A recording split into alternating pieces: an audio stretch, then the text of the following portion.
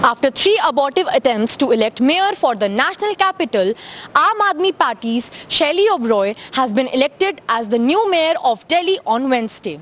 Out of 266 votes cast for the mayoral election, Aadmi Party's Shelly Oberoi bagged 150 votes, while the BJP nominee Rekha Gupta trailed at 116 votes. After winning, Shelly Oberoi also passed a statement saying that, "I assure you all that I will run this house in a very cooperative manner.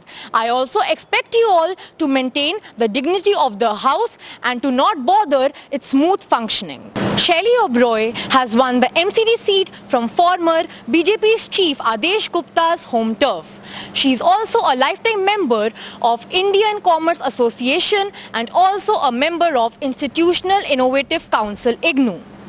Manish Sisodia also took it to Twitter congratulating Shelly Oberoi on her win and also taking a dig at the BJP, saying that the goons lost and the public won. Hence, Delhi got its mayor in the 4th attempt since the earlier elections were stalled amid the tussle between the BJP and AAP member councillors over giving voting rights to the nominated members.